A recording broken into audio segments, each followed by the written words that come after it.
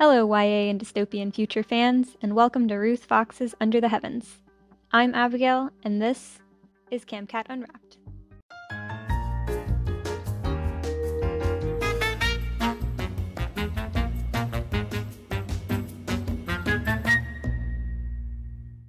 Bubbly's social media star, Hannah Monksman, has been chosen to captain a spaceship carrying the last of Earth's whales to a new paradise planet, New Eden. The only problem is that Hannah isn't who she says she is. Her real name is Kim Teng, and she's an undercover operative for a group of radicals who believe New Eden should be left untouched by humans. During their travels, Kim begins to form a close bond with the whales in her care, and their mental link allows for conversations on the lonely spaceship. But when one of the whales, Adonai, begins acting strange, Kim begins to suspect that she is a pawn in a secret mission to ensure that the whales never reach their destination. Under the Heavens is an unputdownable, futuristic tale with biblical themes that's sure to keep you on the edge of your captain's chair. It's a book to live in. Pack your bags, space explorers, and get ready to join the crew of the spaceship Saiki. This story is taking off in 5, 4, 3, 2, 1. CamCat Publishing presents Under the Heavens by Ruth Fox, narrated by Emily Wu Zeller. For Ryder, Quinn, and Whitley. Chapter 1. Hi, all you folks back on Earth. This is Hannah Monksman, checking in with another update for you on the ARC project and your favorite whales, and the most important mission ever undertaken by the human race. Gosh, that sounds so strange. To think that I've been chosen for this? Just so you know, Tobias tried to give me a fish yesterday. He held it up to the aquarium wall, clenched in his teeth. I had to tell him again that I couldn't breach the containment of the tank. Not without good reason. That's one of the toughest things about being in charge of creatures like this. I guess I'm going to envy all those people who come after me, in other arcs, carrying other creatures. Elephants, tigers, zebra, antelopes. Land mammals, apart from the dangerous ones, can be touched. You can physically put your hands on them. But there's always going to be a barrier between me and the whales. To answer the question sent in by Zara from Russia, I guess the link makes up for the loneliness. I get to hear the whales, feel them. I know where each of them is, unless they don't want me to. I can see through their eyes. But still, it's like having a best friend living in an isolation ward. You just want to give them a hug, and you can't. She paused the recording and closed her eyes, fighting to choke down the sense of revulsion rising in her, blocking out the hologram of her own face that hovered in the air in front of her, parroting her words like a bad mimic. God, who was this bright-eyed, bubbly stranger? She sounded like a moron. Just get it over with, she told herself. Pressing her lips together, she resumed the recording. Well, I have a few boring chores to slog my way through. I'll have more for you tomorrow. Don't go anywhere. This is Hannah Monksman on the morning of July 3rd, 2078, signing off. She ceased the recording, pushing the translucent floating window aside with a swipe of one hand and allowing the projected image of her own face to disappear back into her tablet. Her bowl of soup took its place, steaming malodorously. Now at least she could get on with her day. And she had something pressing to take care of. Something was wrong with Adonai. The computer told her differently. His vitals were fine, his temperature normal. He was making no movements that suggested he was distressed. Even if the computer's readouts weren't enough, the link told her there was nothing to worry about. It is fine, Adonai repeated through it every time she pressed him. It is all of it fine. The link couldn't lie. The slightest nuance of each whale's thought was conveyed to her through the quantum matrices that had been mapped onto her brain during her integration. But after 91 days on this ship, she knew it, and she couldn't ignore the nagging feeling for long. "Computer," she said, as she snagged her tool belt from a nearby bench and slung it around her waist. "I'm heading to the aquarium." "Aquarium maintenance is not scheduled for 0600 July 3, 2078, Kim." Kim. That was her name. She tended to forget it these days, after so long playing Hannah Monksman. Sighing, she pushed aside her bowl of tepid soup. It was another powdered, freeze-dried thing from a packet that tasted of nothing but salt. "I know. I'm not doing maintenance." "I must advise that it's preferable to adhere to schedules, Kim. That way, we can ensure the proper functioning of the ship and its components." There was always something slightly strange about the way the computer uttered pronouns. "We" always carried the same inflection as "I." So, most of the time, did "you." The result was something too close to sarcasm, as if everything it said carried with it a slight rebuke.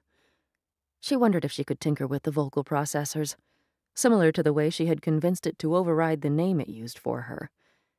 After only a few days on Seiki, she hadn't been able to stand hearing it call her Hannah. She knew her way around a computer system, but she wasn't an expert coder. She was, on the other hand, very persuasive, and she had engaged the computer in a conversation about nicknames.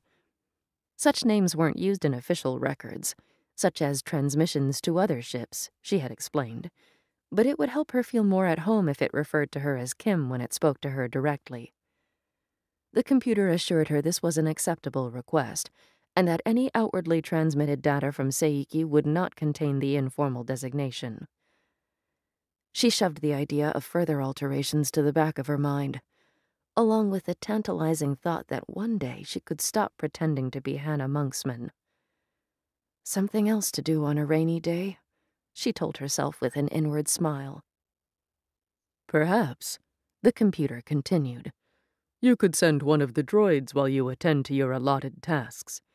You are scheduled to be in the operations center now, and to begin your systems check of the interior tech droids at 1420 hours. "Seiki'll be fine if I slip down there for half an hour," she said aloud, resisting the urge to roll her eyes. The computer could detect her gestures and had basic interpretation abilities. "Keep me updated." She didn't make it a question because she was already on her way, up out of her chair, dumping her inedible soup down the drain and leaving the bowl to be rinsed by the auto washer, then swinging through the doorway that took her from the mess into the corridor. "Kim," the computer protested plaintively, but she tapped the back of her left hand with her right, drawing the kanji to deactivate its voice temporarily. She walked along the clanking decking, vague impressions of the deck below showing through the grated plates. Seiki, at 3,000 feet long from nose to tail, and almost a third of that in width and depth, was the largest ship she'd ever been aboard. Even in the comparatively narrow corridor, she felt an overwhelming sense of immensity. The passageway dipped down, then back up toward the tail of the ship, but Kim wasn't going that far. There were mag lifts there, but she'd use the ramps instead. It wasn't that she needed exercise, more that she'd started seizing any excuse to work out her body. The gravity aboard was 0.72 Gs, slightly less than Earth's gravity, slightly greater than Mars's. It always felt like she was doing less work than she should be, even when she was only buttering her toast. The access to the ramps was about halfway along the corridor. She didn't pause in her stride, but swung around the jam to begin her descent. The ramps spiraled upwards and downwards with a landing at each of the 19 decks, but most of those decks were empty space. She only really used 6 of them, and even then, only parts of those were even functional at this stage of the journey. Large sections of the ship were devoted to storage of equipment and construction materials that would be used when they reached New Eden, and as such, they didn't require life support or regular maintenance. Feeling a fresh onrush of energy, most of which probably came from the pure fact of having something to occupy her mind, she began to jog. The ramp threaded its way through other ramps, some larger thoroughfares and others smaller, like the one she was on. Bridges joined them, You could reach any point on the ship from this nexus of walkways. The computer was right. She could have sent one of the droids. Even now, one of them was idling on the inward curve of a ramp as she circled one of the stanchions that ran through Seiki's core. It looked lost, lonely, and bored. If a creature made of electronics could be any of those things. It was one of the mid-size ones, designed for diagnostics and rudimentary repairs. Its head, a 6-sided dome, pocked with small colored windows that made it look like a children's toy, swiveled as she passed, as if hopeful to be given a task. Still, this was a job she needed to complete on her own. The light dimmed the farther down she went. Deck 15, the lowest, was about 6 feet in height, but Deck 10, her destination, was 5 times that. The aquarium ran through the ship from Deck 12 to Deck 8, taking up varying amounts of space on each deck, and in some sections it was 200 feet from ceiling to floor. The lights were far overhead, even along these sections of the ramps. As they detected her motion and flickered on, they made the featureless gray deck look flat, as if she were looking at a painting on a wall rather than reality.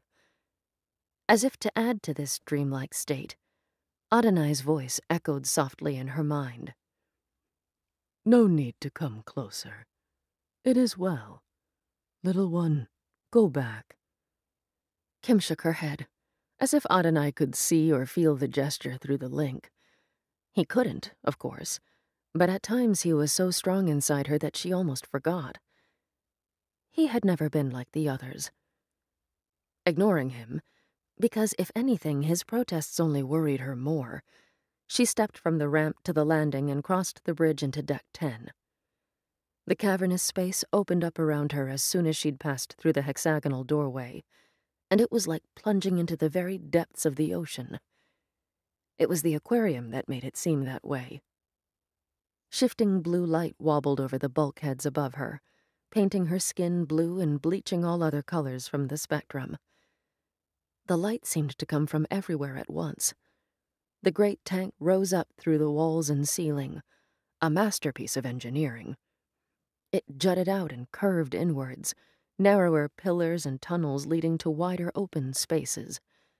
Some areas were flat glass, and others were bulging force fields. Dark shapes of aeration filters, thermostats, and feeding machinery made silhouettes against the deep blue backdrop, and the waving fronds of seaweed and coral growing on the various ledges of artificial rock rippled like curtains billowing in the breeze. 15 was looking at Kim.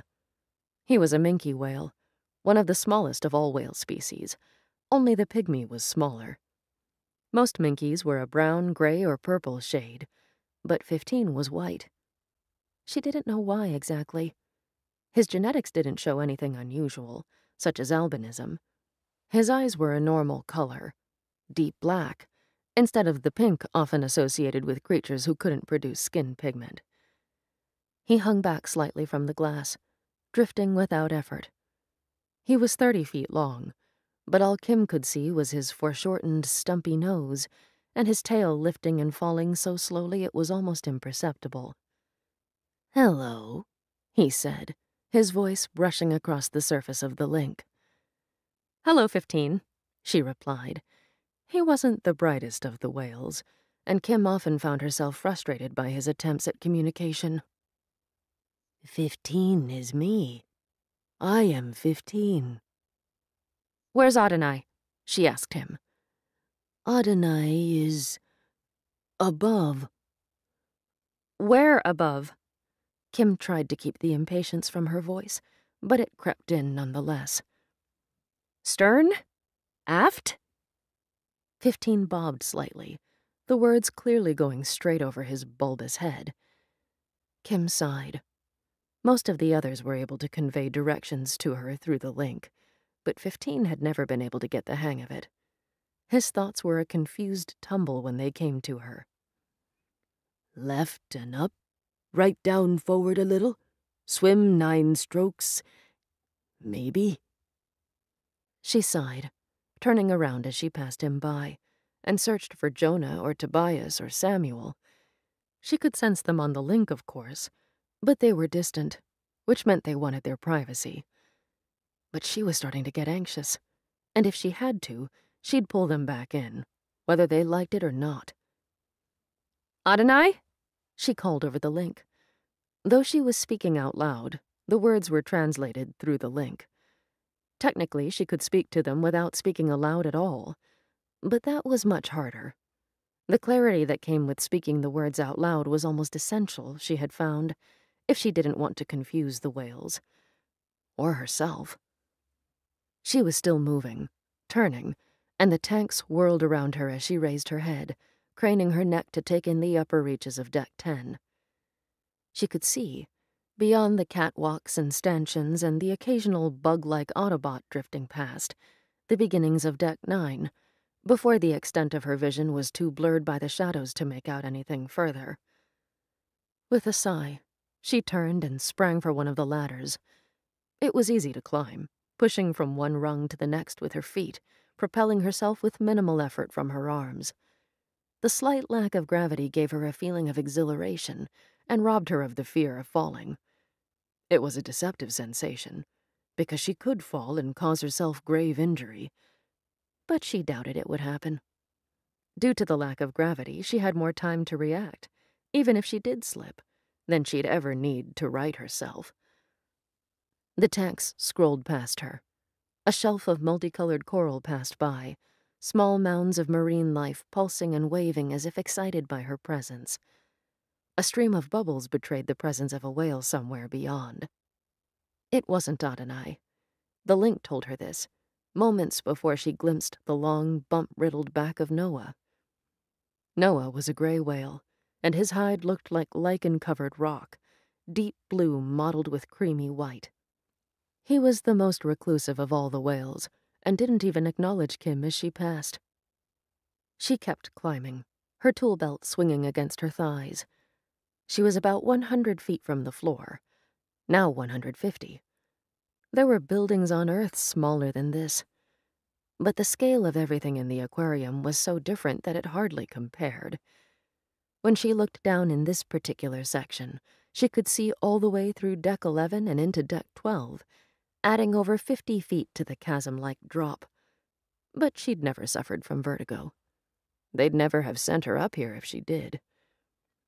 With a practiced movement, she swung herself onto a catwalk by launching herself upwards and catching the railings under her hands, keeping her body straight and kicking her legs out to give herself a head start.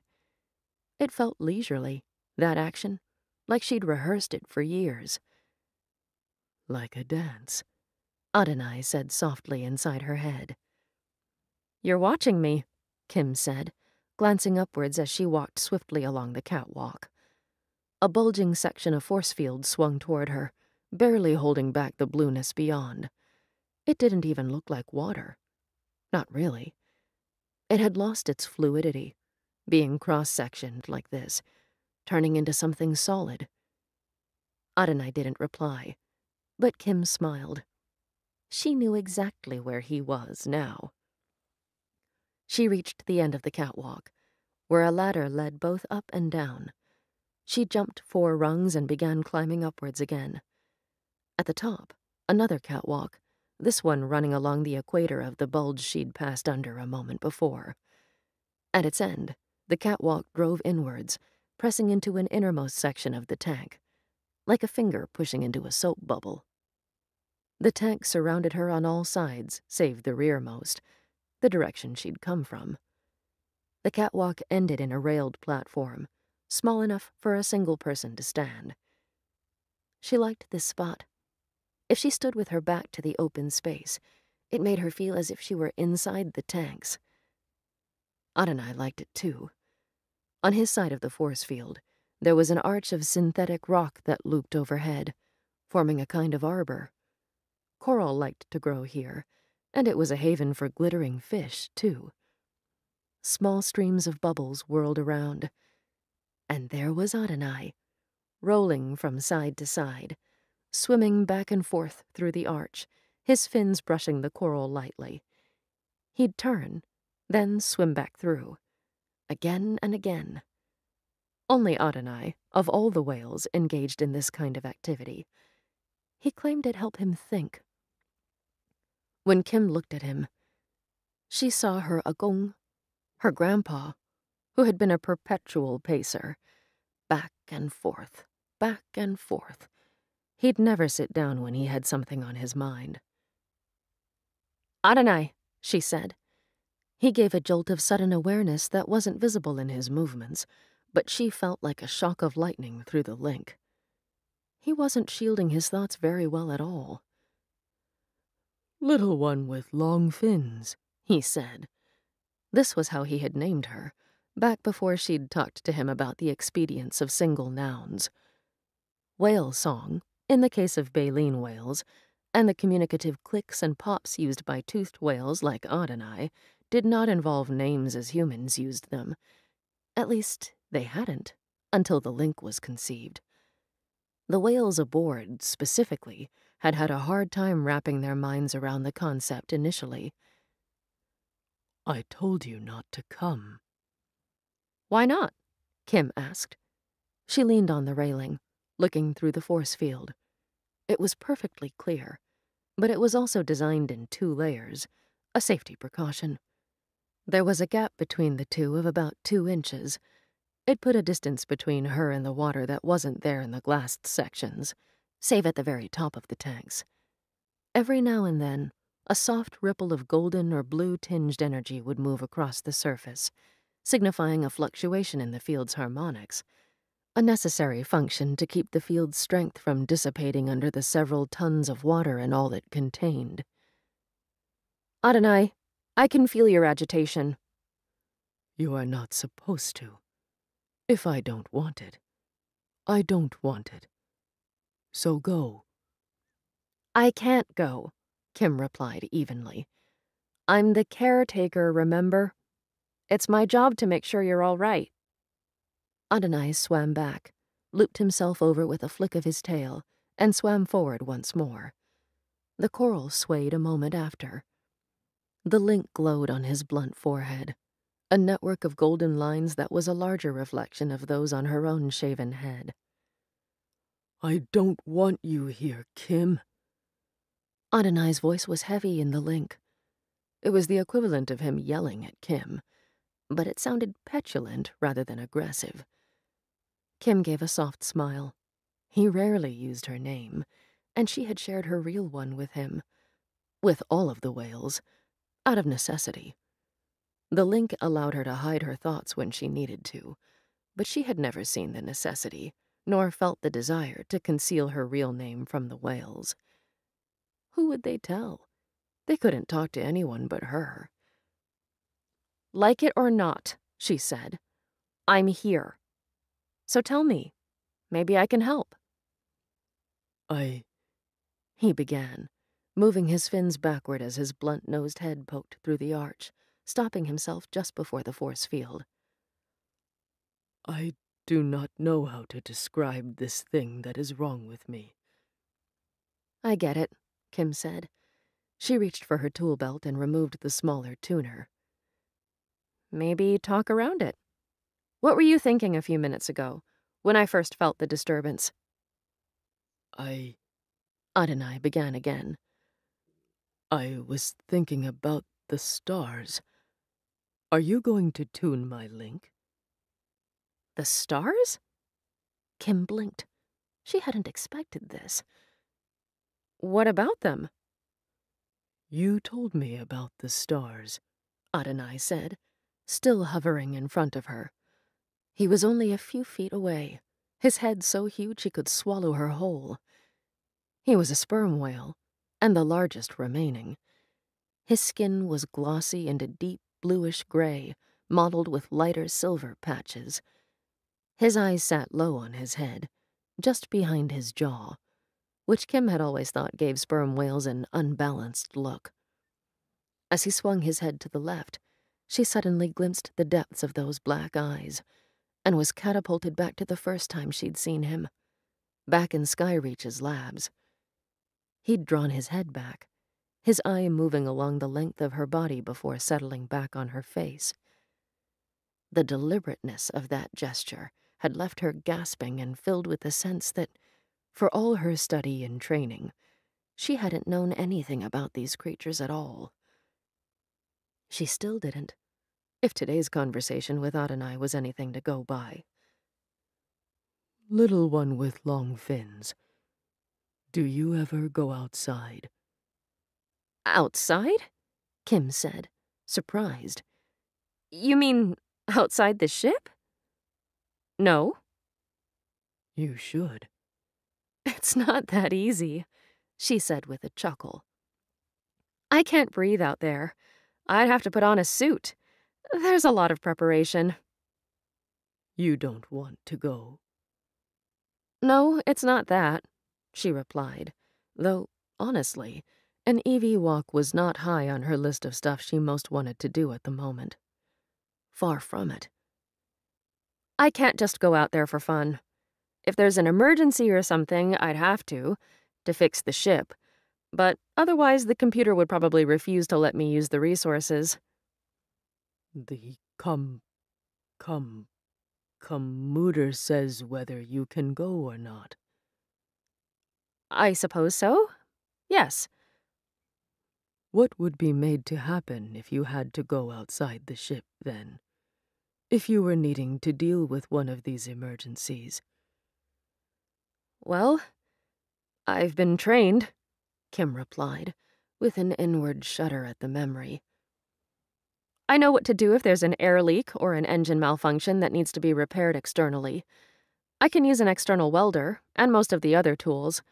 For other problems, there are the droids, and the computer is programmed with hundreds of thousands of scenarios and their solutions. It could talk me through almost anything. But what if there was one that you couldn't fix? Kim was silent for a minute. Adonai, where is this coming from? What if a problem happened to you? Don't worry about that. Nothing's going to happen. It was like coaxing a small child back into bed after a nightmare. Her voice had taken on a motherly croon she didn't know she possessed. She was slightly proud of herself. But Adonai continued. I couldn't protect you, Kim. Protect me? You don't need to. I'm your protector. But there is only one of you, and you are but a child in human years. I'm much older than you, and bigger. It should be me. Kim felt a pang of sudden joy mixed with sadness. She shoved it down deep. That's sweet, Adonai, but there's nothing to worry about, really. I'm good at my job. That's why they picked me. I've been dreaming of them. The leap in topic took Kim a moment to decipher, but she caught a glimpse of a kaleidoscopic image of brilliant white stars through the link, Adonai's signature thoughts mingling with it. Dreaming of the stars? Kim asked. The tuner hung loosely in one hand. She put the other out toward the force field. The field, reacting to her nearness, shimmered with small blue ripples, a warning feature built into the harmonics so that she'd know she was about to put her hand against something otherwise invisible. Yes, and I think I know what they look like. I really think I do. Tell me, Kim said. They're all different colors, like the coral, and the light they shine with. That's the light like the fish have. And they're all against black, like the sea. But they're small, and they're so cold. And that's how they'd feel. He was conveying all this through the link as he spoke, and she felt exactly what he meant by feel. Not feel as in touch, as in actual contact. No, he meant that just by looking at them, just by feeling their light on your skin, you'd have the sensation of them piercing you like needles. The sensation was so strong that for a moment she looked down at her body, expecting to see something jabbing into her. Oh, Adonai, she sighed. I would very love to see them, he replied, his own voice drawing out as if he were a tired child. See what they're really like. I'd love to show them to you, Kim replied. But, Adonai, you've got to remember that what you see isn't what I see. She lifted her arms from the railing and swept them in an arc. The water is black for you, not blue. Even the coral. There are more colors in it than you even know. And the fish, for me, aren't made of light. I can't see them at a distance like you can. So I can't even tell you what the stars would look like for you. I want to see, he answered, turning his head away. I very want to. I'm sorry, she said, and she genuinely was. She had been charged with the role of caretaker because she was a problem solver, the best of the best. To find a problem that couldn't be solved wasn't just galling. It was horrifying. She looked down at the tuner in her hand. It was shaped like a pencil, with raised bumps to make it easy to hold. She had been certain that whatever was wrong with Adonai could be fixed by a few small tweaks to his personality centers.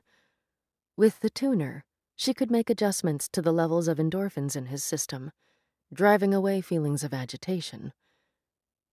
But the Adonai who was speaking to her didn't seem distressed. He was introspective. Moody, yes, but wasn't that part of contemplation? With a sigh, she lifted the tuner. She flicked the button on the side and aimed it through the force field. The beam was invisible until it connected with the link. The gold began to glow brighter, a pulse running along the network of filaments before vanishing. Adonai's head moved slowly from one side to the other. She hadn't been able to work out yet if he knew what the tuner did or not. He showed no signs of this knowledge now, certainly. His eyes blinked slowly, and he drifted away from her. She left Adonai, walking back along the catwalk as he flicked his tail and dived deeply, vanishing into the depths. The journey back to ground level was easy, but she took it slowly because her mind was churning over everything Adonai had said. Why was he so interested in the stars?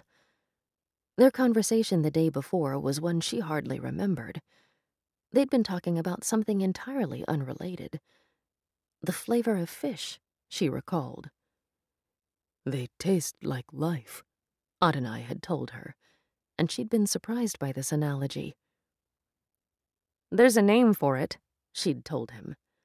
Umami. It's not bitter, sweet, or sour. Salty, yes, but an underlying taste that's, well, meaty. Kind of fresh. Is that what you mean?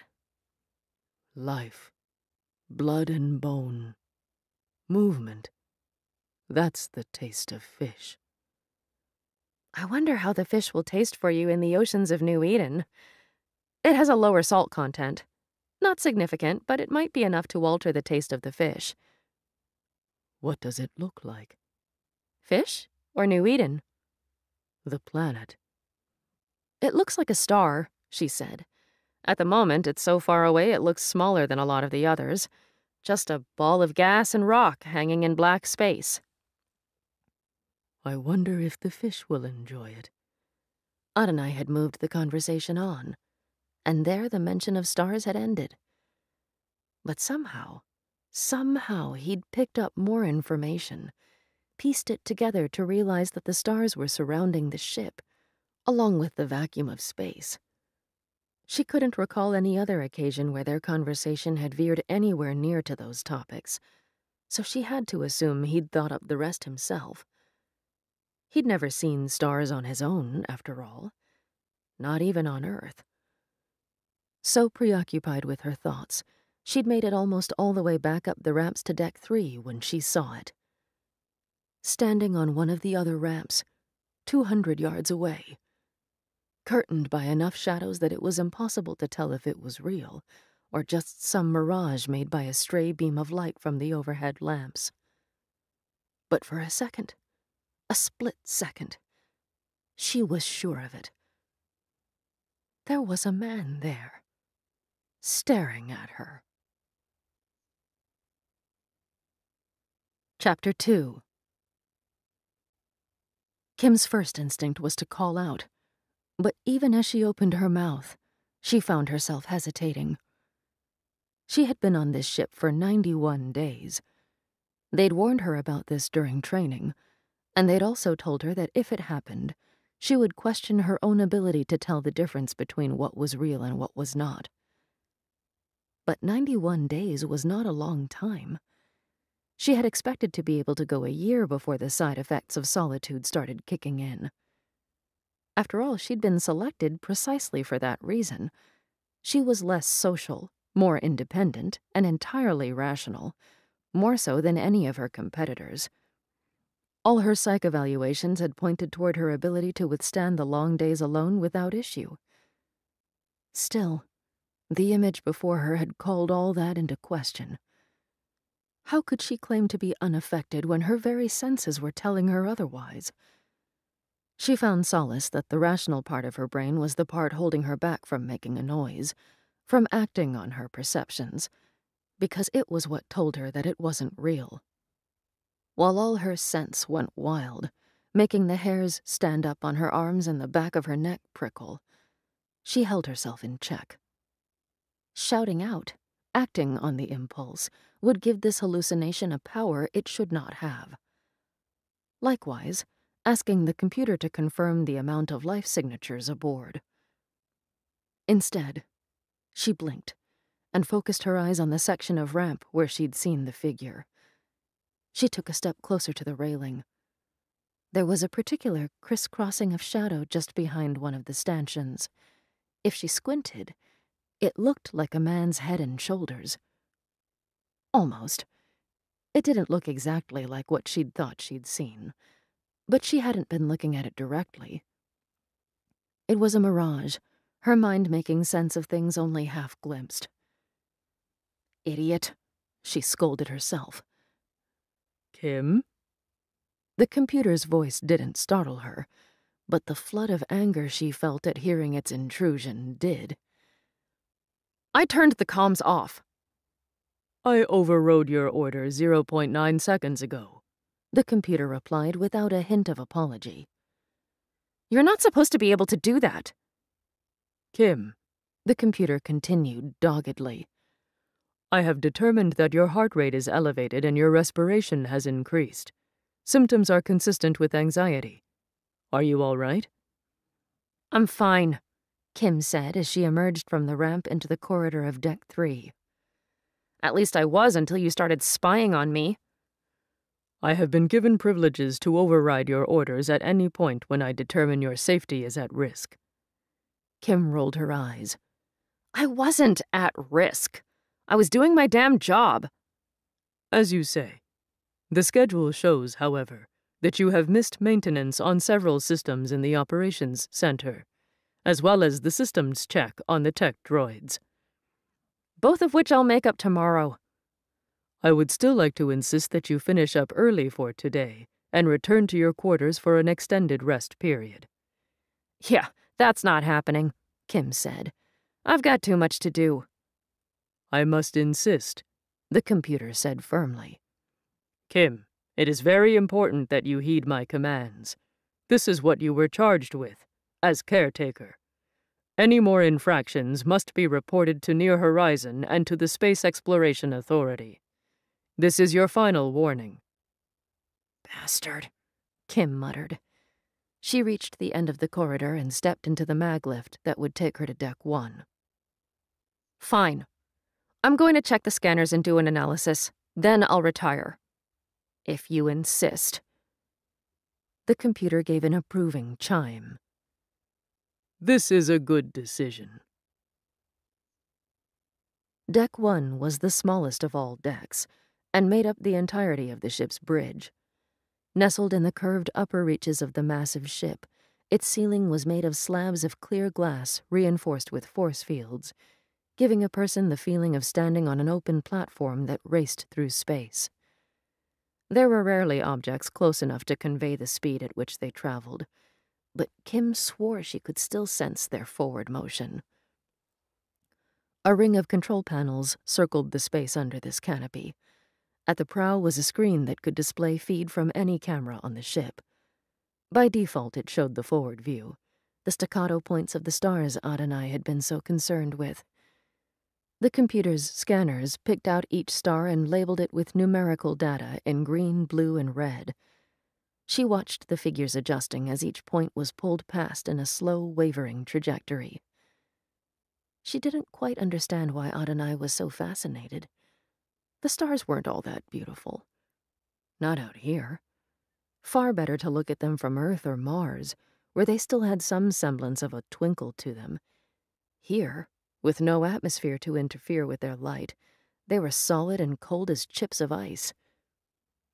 Adonai would be disappointed, she thought, if he ever did see them on this screen. Kim took one of the chairs behind the main console in the very center, an arc-shaped desk that housed the navigation, piloting controls, external sensors, and external communication systems. She drew the kanji for begin in the air, and the console lit up as it began running her diagnostics. Clear displays were projected upwards, glowing numbers showing exactly what she expected. 91 times she'd seen the same results. Everything was functioning within expected parameters, the few degrees of difference always accounted for when she cross-checked it with power usage. "Computer, any issues?" "No issues detected, Kim." She nodded and drew the kanji for sleep to put the console back into its resting mode. "Enter the data into the ship's logs." "Entering." She moved to one of the outer consoles, running a diagnostic on the droids, checking their functions and ensuring all their data had been downloaded correctly into the computer's core. Another tedious task, checking numbers against one another to make sure the size of the data download packets matched those stored in their memories. Again, she moved on to another console, then walked in a slow ring around the edges of the bridge, checking life support systems, airlock controls for the external hull and the internal firewalls, sent a ping to each of the secondary control stations throughout the ship, then triple-checked the figures for the aquarium. The force fields read at 100%, with minor fluctuations. The water temperature was good, 70 degrees Fahrenheit at the surface, steadily declining to 40 degrees at the half-mile mark, then slowing, just nudging 35 degrees at the bottom. That done, she moved on to her least favorite task. Returning to the central desk, she slid her chair along the console and caught herself at the end, drawing the kanji for talk. A clicking sound echoed through the speakers positioned in the corners of the room. She drew another kanji, selecting her connection, and watched as the holographic projection displayed 3 dots, each one blinking successively. "Connection established with WR-970. The computer informed her, a split second before a man's face appeared in front of Kim. He was an older man, his face withered and grayish, made more so by the flickering bluish tint of the holo. She was surprised he was still serving. Or rather, that he hadn't forcibly been retired. He would never give up his posting willingly, she suspected, though she'd never met the man in person. He had a presence, dour but unshakable. "Speak," he said. Kim didn't like seeing him so close. She waved her hand, and the console interpreted her gesture, flinging the holo image onto the main screen and blotting out the stars. That was better. She stood, placing her hands behind her back. She always found herself adopting this pose when speaking to the Admiral, even though she wasn't military. "Admiral Mbewe," she replied. "Hannah Monksman, caretaker, reporting from outbound ship Seiki, JH-2415. He waved a hand. "Yes, go ahead." "All systems reporting as normal, sir. No incidents to declare. My computer will be sending our ship's log to you, and my recording for today." She flicked her hand again, scrolling through files and attaching the recording she'd made earlier. Good, good, Mbewe said, sounding distracted. Was it just her, or did he seem more brusque than usual? He glanced to one side, as if listening to someone speak off-screen. Confirmed. We have your log. The recording will be sent along to Near Horizon immediately. Thank you, sir. Permission to sign off? Hold on a second. Mbewe leaned forward, then rocked backward. He was adjusting himself in his chair. His eyes looked slightly downwards, but she knew he was looking directly at the camera, which was slightly off-center from his screen. Edgeworth Station was older than Seiki by 30 years, and hadn't been upgraded since. Its position as the furthest station from Earth made the logistics of flying out new tech, and new technicians, uneconomical. Kim leaned forward too, unconsciously bending from the waist. Mbewe rubbed a hand across his chin. You're sure this data is correct? Kim felt herself begin to frown and schooled her expression to neutrality. He was still looking directly at her, which made it easy. What wasn't so easy was to tamp down her suddenly racing thoughts. Correct? Of course it was correct. Was there something she'd missed? Was she about to be reprimanded? Oh, please, God, no. She told herself to be calm. There was nothing they could do to her. She was 9 light-years away from Edgeworth. But she wouldn't be forever. The scheduled rendezvous was in 15 days. She'd be face-to-face with the Admiral then, and he could certainly destroy everything she'd worked so hard for. I don't have any reason to believe otherwise. She said this with as much neutrality as she could, trying hard to keep her anxiety off her face. I checked through the package prior to sending it, as usual. I didn't notice any errors. Very well, said Admiral Mbewe. He inclined his head, and for a second his gaze did meet hers. He didn't seem to notice. To him, he was now looking above the edge of his screen.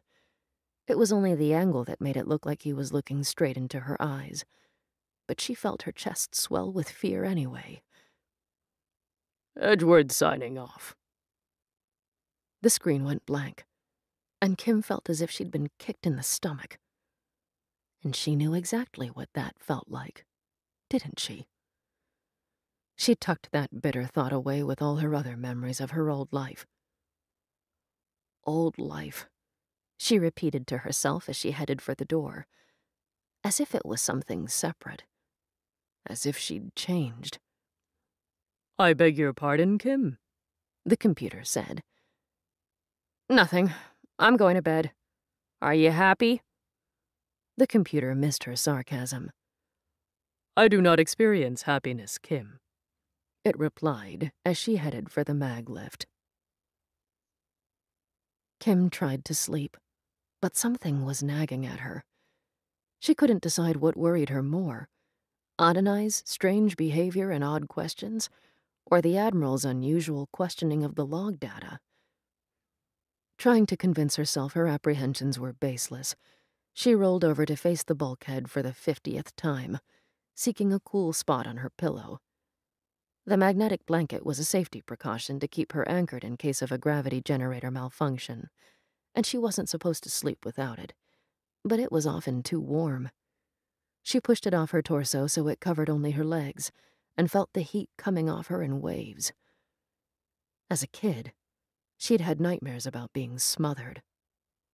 The blanket was like a torture device for the claustrophobic, she thought. With a sigh, she reached for her bedside table and picked up her tablet. The screen produced a brilliant blue-white light in the dark room. She propped it against the bulkhead, on its edge so it was aligned with her head, and drew the kanji for secret on the back of her left hand. Manta protocol activated. The voice was soft, much softer than the thoughts of the whales inside her mind, but it was reassuring. She felt herself relax. The computer could no longer hear anything she said or record her actions until she deactivated the protocol. Dial Zane, she said. The tablet paused, the blue-white screen displaying a small loading circle. It took a long time. Not only did it have a small amount of bandwidth, but the tablet had to wait for Zane to respond to her connection request. She was happy to wait. It took 19 minutes, but then the screen flickered, and the image of a honey-skinned young man with dark stubble across his jaw appeared, hovering above the screen. He was so close to his own lens, she couldn't see anything of the room beyond him. "What?" he said brusquely. "What is it?" His expression was concerned. "Zane," she said, her voice dropping to a whisper. She didn't know why, but she felt compelled to speak in a low voice when she made the connection to Manta. Even though the computer couldn't hear her, she always had the feeling that this was a forbidden midnight conversation, as if she were a child whispering secrets to a sibling after lights out with her parents just down the hall.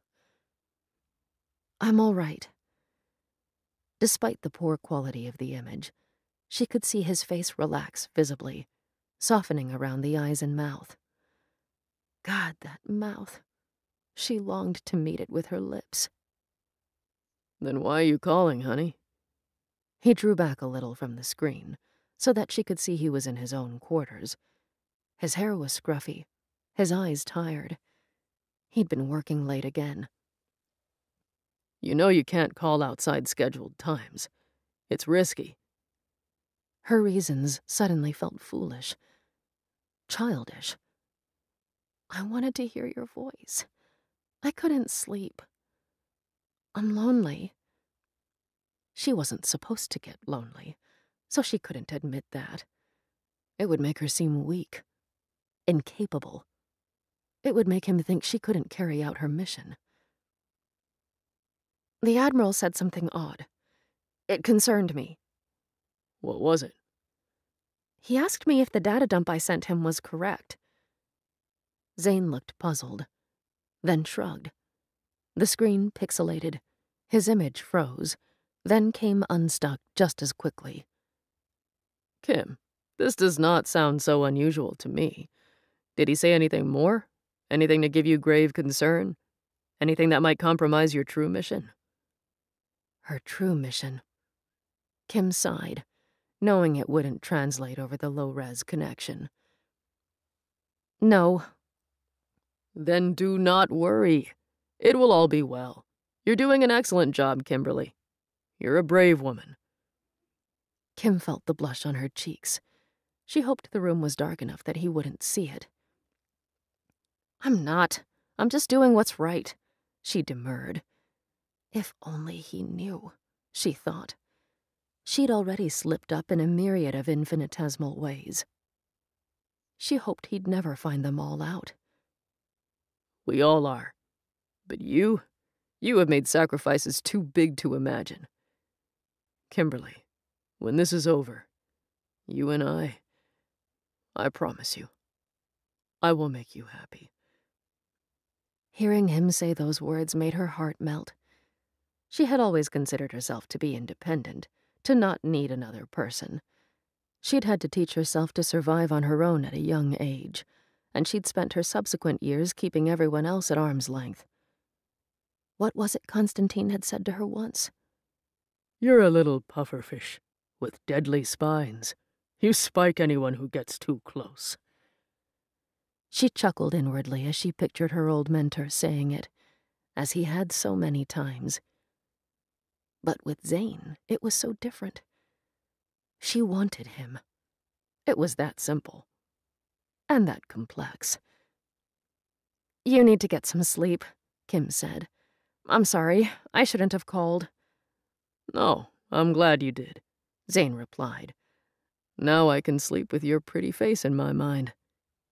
He smiled, his white teeth showing brilliantly on the screen. He lifted a hand to his lips and pressed it to the screen, covering the camera with his fingers momentarily. She did the same before he terminated the connection. She slid the tablet back onto the bedside table and drew the kanji for secret on the back of her hand once more. "Deactivated," chimed that soft little voice. But though Zane's dismissiveness of the Admiral's behavior made her less concerned, she still did not feel sleepy. Eventually, she used a trick she'd devised, but wasn't proud of. She focused her attention inwards on the link. She could feel the whales drifting, peaceful and calm, in the tank. She felt the blackness of the water around them as the lights turned down to simulate night. True blackness this time, not just the blackness of their vision. Whales could tell night from day, nevertheless. They could feel the shifting of temperatures, and they were overall more attuned to rhythms than any human. Morning came, and the chiming of the alarm dragged her from an exhausted doze.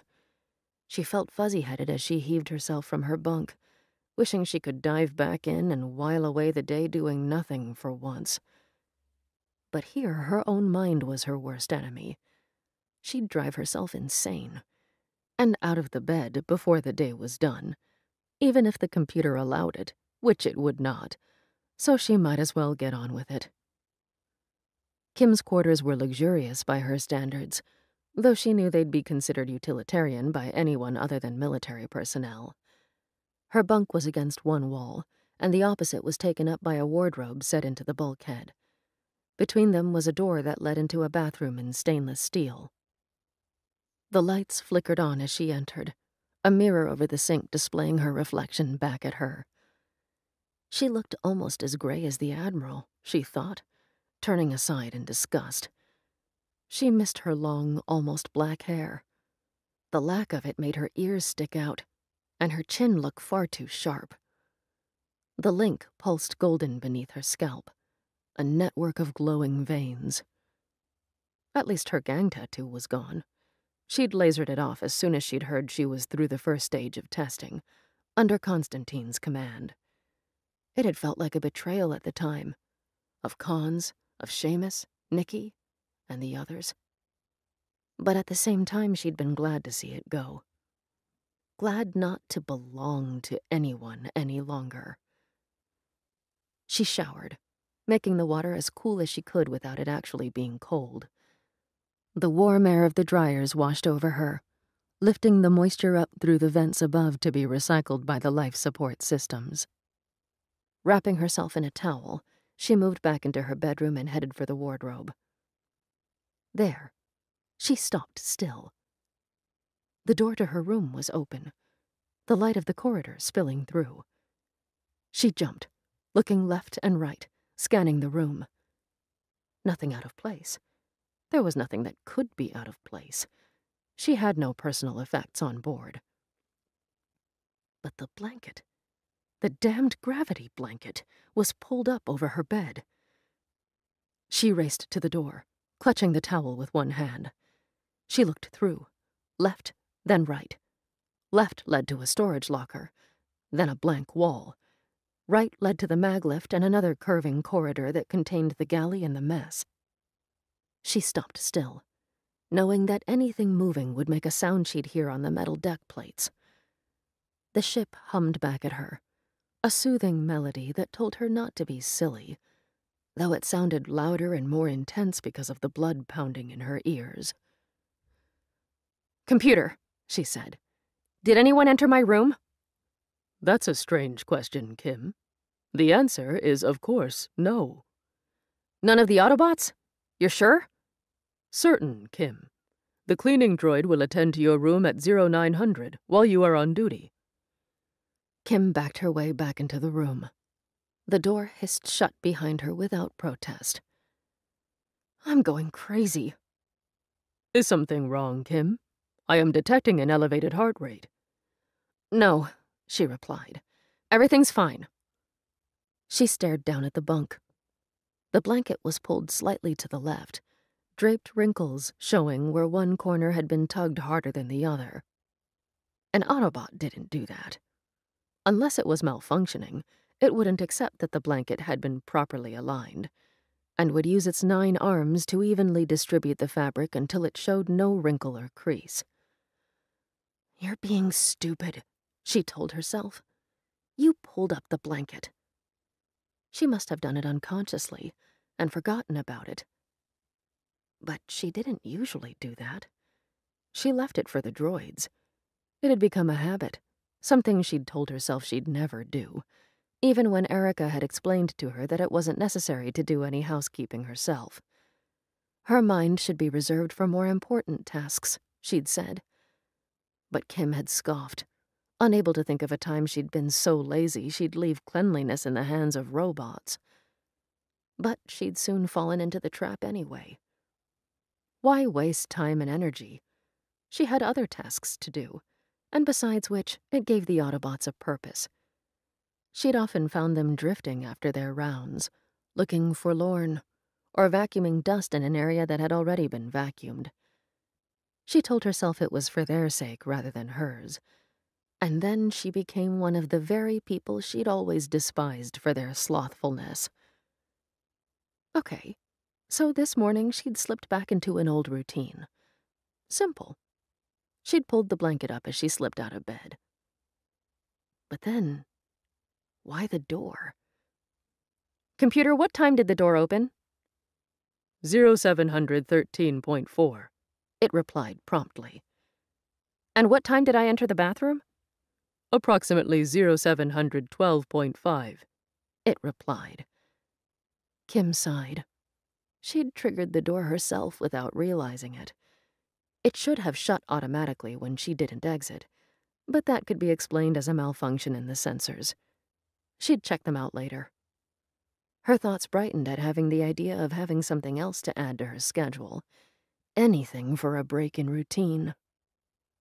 She opened the wardrobe and pulled out one of the jumpsuits that were her only option, then dropped the towel and stepped into the garment, pulling the sleeves over her arms. She'd chosen white today. Though it looked no different from the others, it was her favorite. She kicked the balled-up towel into a corner as she pulled on her boots, then scrunched the blanket a little more, just so that the Autobots weren't completely bereft when they came by on their rounds. She even chuckled a little to herself as she left. It was only when she was halfway down the corridor that she realized she'd spoken to herself twice, and the laugh had come out aloud. After all her affirmations that she wasn't yet falling into the traps of solitude, it appeared that she was less in control of herself than she'd imagined. Chapter 3. Hi again! You all know my name's Hannah Monksman by now, so I won't introduce myself again. Oh, wait, I just did! So, how's life on Earth going? Hope the weather's holding up. You kind of start to miss the weather out here. The ship's temperature only varies by 0.8 degrees, and there's no sun or clouds. Sometimes I go down to Deck 9 and lie under the sun lamps, though. It helps to pretend I'm on Bondi Beach. That's in Sydney, Australia, for those of you who don't know. It's one of the few beaches that survived the rising water level, thanks to the Pacific seawall. I just love that place. So, anyway, the whales are doing great. I've got some footage of Jedediah, one of our baleen whales, a dwarf sperm whale, doing some of his tricks. He seriously thinks he's an acrobat. Check it out. In the meantime, we're all still doing great. We're all excited and looking forward to what we'll find on New Eden. You can post any questions you've got on Near Horizon's ARC project page. And if I've got time, I'll answer a few. Love you all. Hannah, signing off on the morning of July 4th, 2078. Kim was keeping her attention on Adonai. While she didn't feel any spikes of angst from him, as she had the day before, she did sense a slight unease. She wanted to go back down to the aquarium, but she knew the computer wouldn't allow it a second time in 2 days. She'd never been too concerned about the computer's insistence that she stick to routine tasks. She hadn't felt restricted by it before. She hadn't had cause to. There was work to be done, and she was the one to do it. But today the constraints chafed at her. She tried to send soothing thoughts to Adonai as she worked, but she could feel a distance between them that she didn't like. Adonai, I'm here. You can tell me anything you like. There is nothing I wish to talk about at this time. Really? Not even the stars? The stars are beyond me, as you said. That doesn't mean we can't talk about them. You can ask me questions, if you like, I'll do my best to describe how they work. The point being what? Kim sighed. She would get nowhere with him in this mood, and as much as she hated it, she couldn't do much to change it. She talked to Hosea instead. Hosea was a small baleen whale, only 30 feet in length.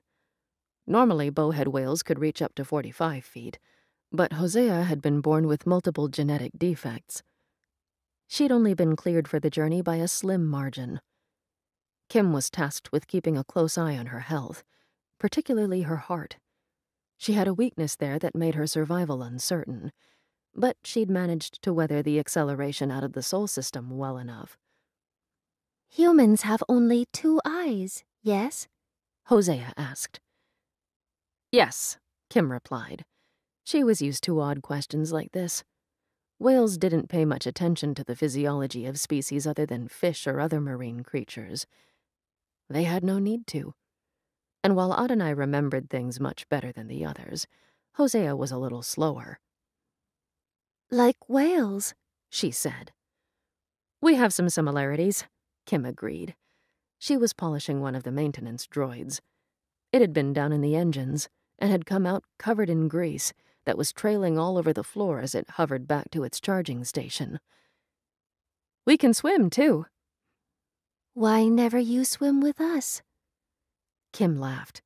I'm not sure that's allowed. But you could, the whale insisted. There are access panels in the tanks, Kim conceded. But I'm pretty sure it'd be frowned upon. And what would happen if something went wrong with the ship while I was in there? Or with one of the other whales? I'm the caretaker. I have to look out for you. You being a good caretaker, Hosea said. But not that reason I asked about the eyes. No? Kim rubbed at a stubborn spot with a rag, then gave up and reached for the can of degreaser. Her mind was wandering, thinking about her orders. There was nothing that said she couldn't enter the tank. In fact, there was scuba equipment in the storage rooms and a mask hanging on each deck, should she need to enter the tank for any emergency. But going in just for fun, well, that was another thing altogether. Sometimes I feel like I am watched. Kim stopped still. Watched? Hosea was silent. It must be one of the other whales, Kim suggested. Hosea's doubt was apparent through the link and made Kim shiver with unease. She had felt the same thing this morning, had she not? Until now, she'd successfully pushed it from her mind. I have a lot of work to do, she told Hosea, more abruptly than she'd meant to.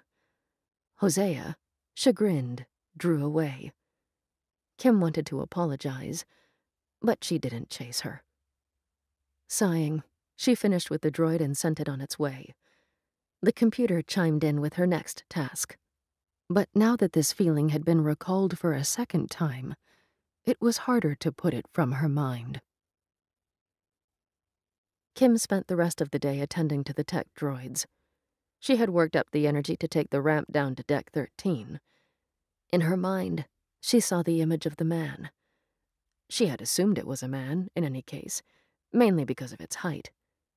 It was a silly assumption. She'd only seen it from a distance and for a fraction of a second. It could have been a woman. But then she scolded herself for that thought. It wasn't anything. Just a trick of the light.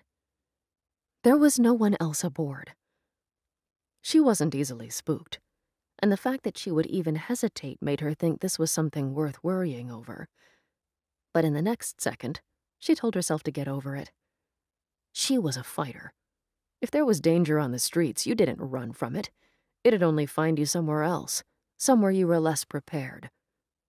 No, Constantine had taught her this. You picked the battleground. Then you won. And so she buckled her tool belt and made her way down the ramp. She kept her eyes wide, but the shafts of light shining through the stanchions and curving ramps showed nothing unusual.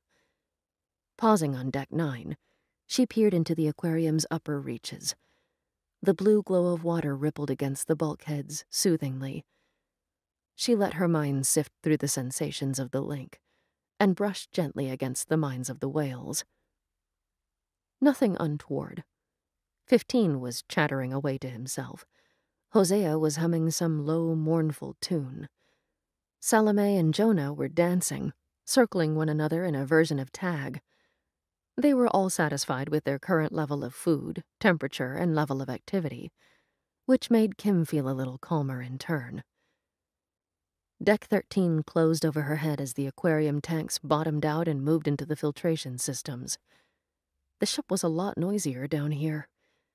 She drew a kanji on her hand for music and swiped her fingers from her knuckles to her wrist to bring up a menu at the side of her vision. She scrolled through to something discordant that sounded better when played loud enough to cover the deafening vibrations. Something Constantine would play in her apartment on a late night after they'd come back from clubbing, high as kites, partly thanks to stims, but mostly because of dodging the security patrols with faked curfew passes, and feeling empty after the pounding rhythm of the dance floor. She eyes me like a Pisces when I am weak. I've been locked inside your heart-shaped box for weeks. I've been drawn into your magnetar pit trap. It was an old song by a turn-of-the-century band called Nirvana. Kim sang along with it as she walked down the corridor. This one was smaller than those above, and though she wasn't tall, she had to duck occasionally to avoid hitting her head in the pipes that snaked overhead. She reached a steep set of steps leading down to the left, and slid down the railings without touching her feet to the risers. Kim, The computer burbled at her. please adhere to safety guidelines. Shut up, she replied, singing it into the chorus as the music swelled around her. It couldn't drown out the computer, unfortunately, since both were operating through the neuroconnection inside her own head, and it was impossible to turn the music up louder than the computer. Another safety precaution. Still, it made her feel a little rebellious. Just a little. She was in one of the side wings now, close to the curved bottom of the ship. The thrumming of the engines and other machinery that kept Seiki alive was all around her. She turned the music up another notch. It wasn't possible to injure your hearing with a neurocom, after all. The tech droids were lined up against the arc-shaped bulkhead, which corresponded with the outer hull. A small airlock was directly ahead, like a mouse hole in the wall, and there were 6 droids to one side, 6 to the other. They were nestled in little egg-shaped containers, open at the front, bodies folded like baby chicks with knees drawn to their chests and heads bent forward to their chests. Normally sleek and silver, they'd accumulated a coating of dust since she was here a week ago. She walked to the end and stopped in front of the 12th one. "Power up," she said. The droid responded immediately, uncurling its head, unfolding its fingers, and propelling itself gracefully through the ovoid hole to stand to attention before her. The tech droids were more advanced than most droids. Their forearms contained multiple tools that could be unfolded as required, and they were in human form, the better to correlate to the control rig, should they need to be operated by a human for some task or other. She wiped the droid before her with a rag, then pulled a slender diagnostic tool from her tool belt that beeped as she passed it over the droid's body. Its oil levels were good, central processor responding as normal, and it pinged the computer successfully at 99 kilobits per second. "Turn left," Kim commanded. The droid obediently lifted one leg, stepped left, then pivoted to face the required direction. She repeated the tests, having it bend over, lift its arms over its head, then perform a small shimmy left and right. "Computer, you're relaying all this through the rig and ops?" Indeed I am, Kim. Everything looks normal. The rig is responding as expected. 1 down, 11 to go, Kim said with sarcastic cheer. That evening's transmission went without incident. Admiral Mbewe made no reference to his strange question last night, and signed off with his usual curtness after she'd transmitted the data logs. She finished the night by fixing the door sensor in her quarters, trying to find the fault that had caused it to open unbidden earlier. When she dismantled it, she found a small amount of dust inside.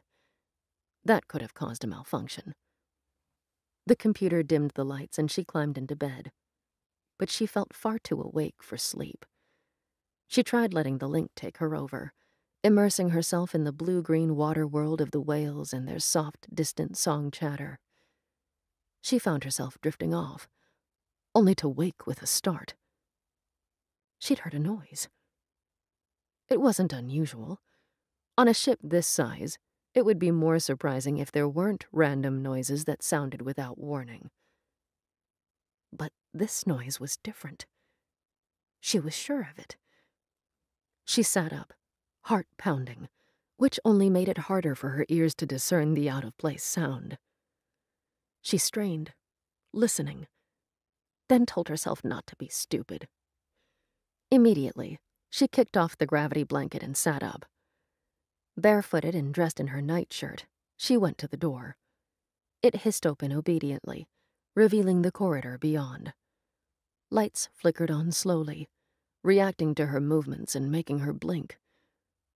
Her room remained stubbornly dark, locked in nighttime mode by the computer, until either her morning alarm sounded or she overrode the commands. She stood in the corridor, looking left, then right. Nothing. Nothing. She was about to head back to bed, telling herself she was being ridiculous, when another noise sounded. This time, she zeroed in on the direction and began to walk toward it. It had sounded as if it was coming from the mess, or perhaps the galley. Kim? The computer said, startling her. Her hand made the shaky kanji for silent, and she whispered, "Computer, is there anyone else aboard?" That is the second time you have asked this odd question in 2 days, Kim. Have you taken a mental health session lately? I am becoming concerned. Kim grimaced. Great. Now the ship thought she was crazy. She continued to move toward the mess door. It had only been a few hours since she'd eaten her dinner there. She hadn't noticed anything unusual. No open vent gratings that might bang around when the air cyclers kicked in. No loose cans that might have toppled over, or open cupboard doors that might have swung shut. Rats? She'd had rats in her flat once. They'd eaten and pooped all over a week's worth of groceries. It wasn't impossible. The ship was huge, and even though Near Horizon had put her through hellish decontamination procedures, as well as everything that had come aboard, a parasite might have boarded, and could have been breeding in the walls or in the warmth of the lowest decks. She kind of hoped it was rats. In fact, she could deal with rats. She remembered setting the traps in her flat, finding the flattened, furry bodies in the morning, paws curled and tails limp. She'd dropped them into the garbage bag with satisfaction. Were there any rat traps in the supplies? She could easily make some, if not. The door to the mess was just ahead of her. Even though it was faintly ridiculous, she pressed her back to the wall, edging closer as quietly as she could. The grillwork of the deck plates cut slightly into the soles of her feet. Not as much as they would have if they were at full G, though. But the metal decking was silent without her boots clomping. She reached the jamb and turned her head, craning her neck to see through the gap. Nothing. Just the stainless steel cupboards, the hooded sink, and the dishes in the auto washer, where she'd left them. Wait. 2 dishes were in the rack. One was missing. Her heart stuttered. There were usually 3. A small plate for lunch, large one for dinner, and a bowl for breakfast. She hadn't put one away. She never did. She left it in the rack so it was there for tomorrow. She took in a deep breath. Her shoulders lifted and her chest swelled. She wished she had a weapon, but there was nothing she could do about it. She had her fists. That would have to be enough. There were times when it had been. And yes, some of those times had been against other unseen, unknown enemies, though what kind of enemy she was facing here was beyond her comprehension. There was no one else aboard except the whales. As the computer had told her, this entire situation was impossible. And yet here she was. She exploded into motion, stepping into the doorway and shouting, "Who the hell are you?" She stopped still. Looking back at her was one of the tech droids. It was a human-form machine, not a maintenance droid or an Autobot. Its silver plating glinted in the overhead lights as it stood in the alcove behind the table where there was a stovetop she rarely used. It was spooning something from a steaming pot into a bowl. Now that she was in the room, the scent hit her like a shockwave. Spices, the tang of vegetables, meat. She hadn't smelled any of these things in so long it made her instantly nauseous. The droid turned its head, revealing a long face, ovoid in shape, 2 glittering gold irises for the eyes, a raised triangle for the nose, and the faintest impression where the mouth would be. A breastplate devoid of markings. 2 arms fitted with lifelike hands. Wiring was visible at each of its joints, but an effort had been made to disguise it by coating it in silver plastic. It was taller than her by at least 8 inches. She sensed no malice, but the utter incongruousness of the situation jarred Kim's reflexes. Her fight-or-flight instinct warred with her disbelief. Finally, she managed to stutter.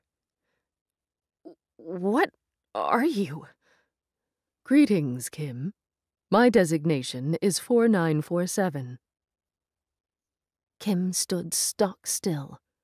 Her mind was racing at light speed. A 4-digit code. This was definitely one of the tech droids. But why was it operating autonomously? It had been, 5 hours since she'd run her checks, and there hadn't been any sign of an issue.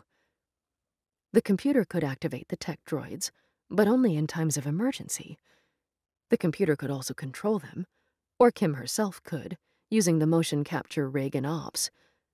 As she'd explained to Adonai, they were the reason she'd be unlikely to ever need to go EV personally. But what the heck was it doing in her galley? Cooking. "What is that?" The droid lifted its head in a very human gesture, as if pleased to be asked. "Chicken soup," it said. Cooking chicken soup? "If you would have a seat, Kim," the droid asked her, turning with a jerky motion and placing the bowl on the table. The enamel object bounced against the hard tabletop, and some of the broth leapt out, yellowish against the white faux wood laminate. Kim began. "I'm going crazy." "No, you're not," the droid replied. It sounded, if such a thing was possible, anxious. There was something about the tone that was incredibly familiar. "Computer," Kim barked. "Why is a tech droid in the galley?" "There are no tech droids in the galley," the computer answered. "Kim, you are awake much earlier than your nominated time. I suggest you return to your bed to ensure you are not fatigued by the time you start your duties for—" "I suggest you shut up, computer," Kim snapped. She pressed a hand to her forehead, then, very deliberately, closed her eyes. When she opened them, the droid was still there. "Computer, there is a tech droid in the galley. I'm looking right at it." "There is no tech droid in the galley, Kim." Kim let out a frustrated sound. Her instinct was to go back to her quarters, but what good would that do? Was she hoping that when she came back out, the droid would be gone? "I assure you, Kim, I am real," the droid said, as if reading her mind. "I'm sorry if this is causing you agitation. Perhaps if you sit down, we can have a conversation, and I can explain." The suggestion was so reasonable that it was funny. Kim let out a bark of laughter. "Okay," she said. "Fine. I'm going to sit down, and you're going to tell me exactly why you were activated and what the hell is going on here." The droid took her at her word and pulled out the chair behind the bowl of soup. It waited patiently for a few seconds before Kim realized it was holding the chair out for her. Warily, she crossed the floor, and it was only then that she noticed the mess on the bench. Pieces of chopped vegetables had rolled into the corners. Leftover chicken sat in fat, pinkish slices. The pot had boiled over, spattering the stovetop. At least the droid had turned the heating element off. Kim turned her body so she could fit between the table and the cabinets without getting too close to the tech droid. It slid the chair under her as she sat. Kim felt a strange sensation. She'd never had such an action performed for her in her life. The droid moved around the table. Its steps were clumsy. Given the mess it had made of the galley, it seemed to be running on its basic programming. Kim knew a little about how the tech droids worked. They could perform mechanical operations on their own, with input from the computer to aid their work. So yes, the tech bot could easily have chopped vegetables and chicken, poured water into a pot, and turned on a heating element. But no tech droid was designed to undertake these kinds of tasks, not without major tinkering to its programming. Kim could have done it, and relatively easily. All it would take is a few adjustments to the droid's programmed tasks, really. But the fact was, she hadn't. Those clumsy movements, too. They weren't normal. Tech droids worked with precision. They had to be able to handle tools and obey complex instructions. They were more adept than a human, with a lesser margin of error. Had this one malfunctioned? Been infected with a virus?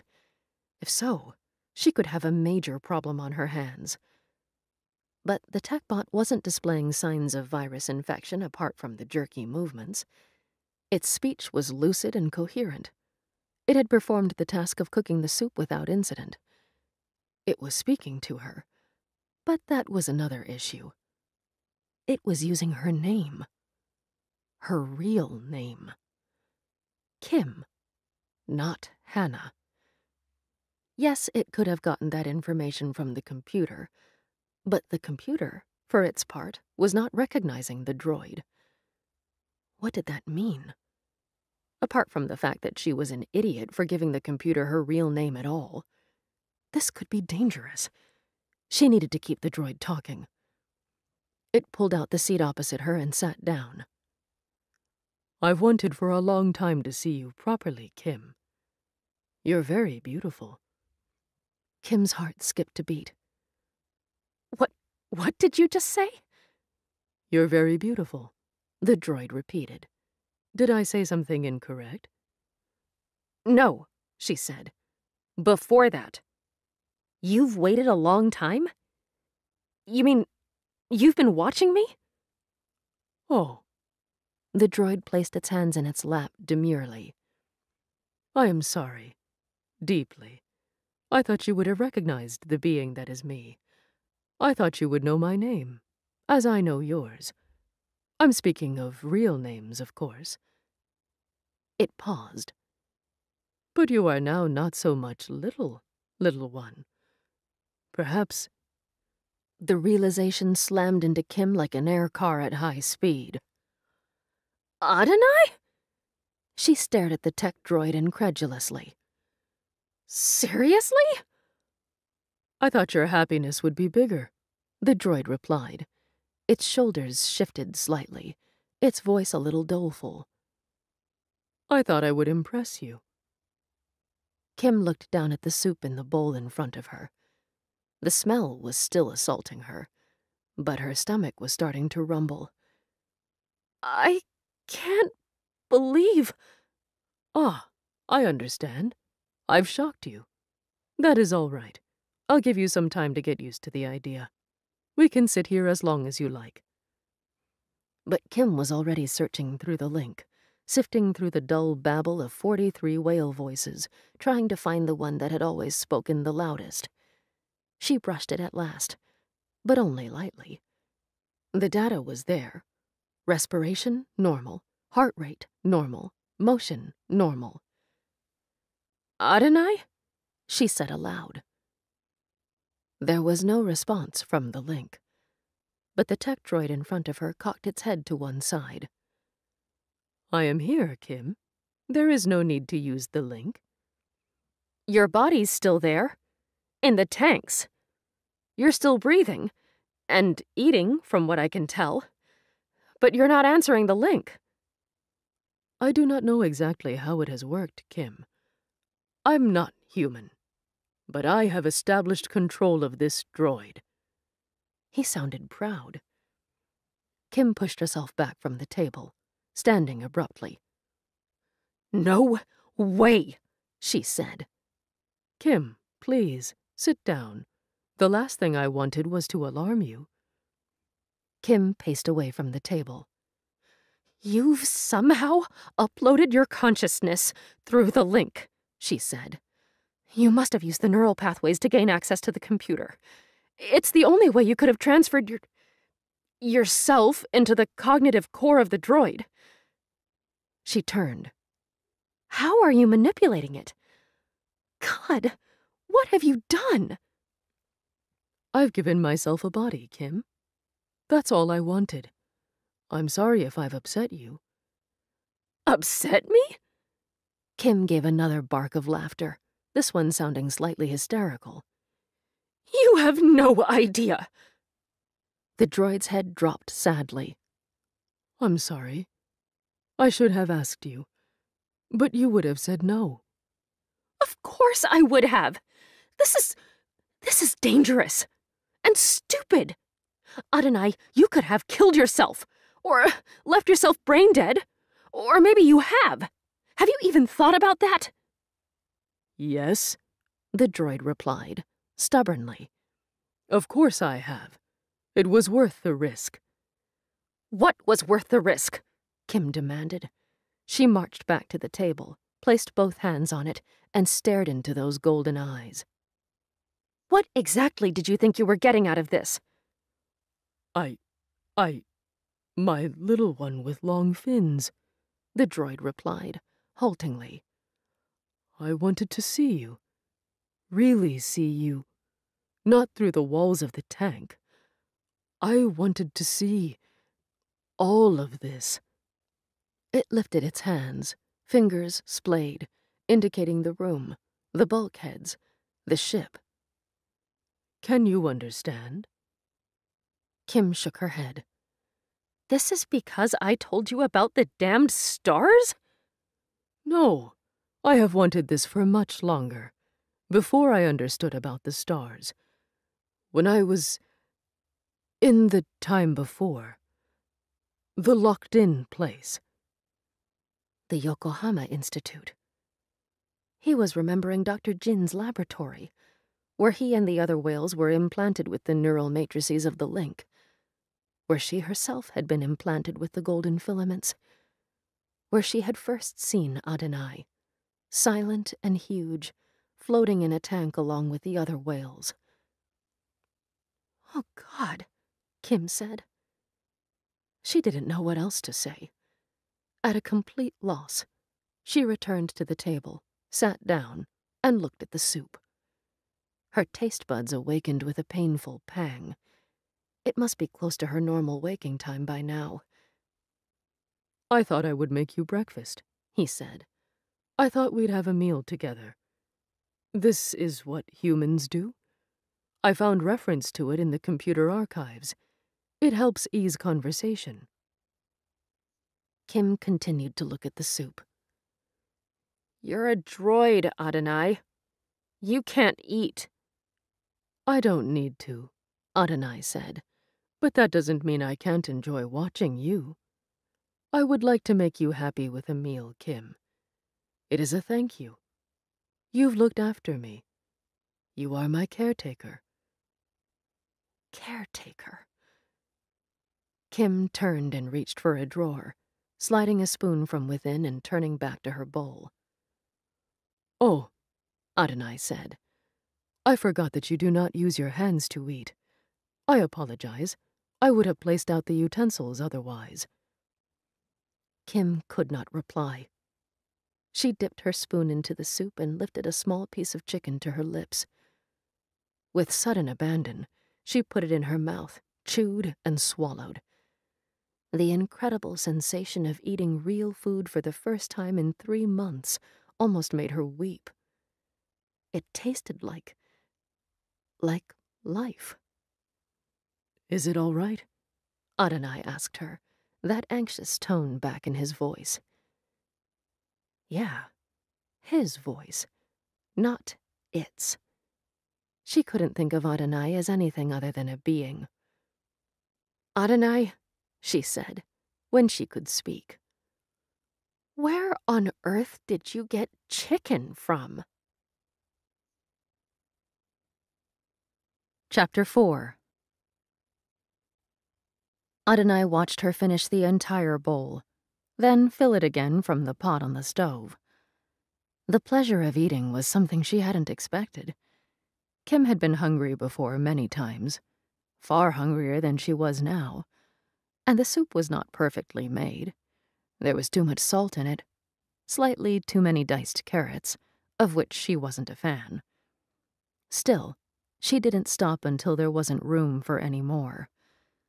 The feeling of a full belly made her sluggish, but clear-headed. She felt her entire body waking up as if from a very long sleep, as it processed the nutrients she had obviously been lacking. Space rations met basic requirements, but that was all, and she'd probably not been eating enough of them, or in great enough variety either. Having an audience made her uncomfortable, but she could hardly tell him to go away, and a large part of her felt comforted by his presence, despite the oddness of the situation. You've been alone too long. She pushed the thought aside once more. For God's sake, she'd expected to be alone for the entire journey. Almost a year. How could she be acting like this after 3 months? When she was finished, the computer chimed at her. Kim, you've begun your day earlier than scheduled. Would you like to add some additional tasks to today's roster? I'd like to take extra time to do my normal tasks, Kim replied, glancing at Adonai. That is not an efficient use of time, Kim. Adonai tilted his head to one side. This man is bossy. Kim let out a snort of laughter. The computer, however, did not detect that Adonai had said anything, and continued. I would recommend a check of the engine compartment. There are no urgent chores, but a small drop in oil pressure has been detected. It would be advisable to visually observe the leak and determine the cause. I would also advise undertaking your exercise routine. I have noticed a decrease in your overall fitness level, and this would also help with your sleep cycle and the anxiety I have detected. Thank you, computer, Kim said. Great. Not only did she have to work out what to do with Adonai, but now she had extra jobs to fill her day. Kim, the computer added hesitantly, I have detected that you are talking to yourself. When? Kim asked immediately. A small incident yesterday and the day before. It paused a second, then replayed her own voice through its speakers. Old life. Kim relaxed. The Manta protocol hadn't failed her. The computer had only detected her odd comments to herself. This was good, but puzzling as well. It must be detecting Adonai's voice. You don't detect any replies, then? I do not understand. Who would reply? There is usual activity on your link, however. Perhaps you mean your communications with the whales. Yes, that was exactly what Kim meant, she thought, looking at Adonai. But if the computer didn't detect him speaking aloud, through the droid's vocal processors, and it should have, since there were microphones in every room and corridor to pick up any verbal commands she might relay to the computer, then that could only mean it was continuing to believe that Adonai's conversation with her was merely occurring through the link, which it could not monitor, at least not to the extent it could monitor the ship. While the aquarium's support systems could be checked, oxygen levels, water temperature, supply from the fisheries, and this information was shared through the link, cognitive information could not be shared.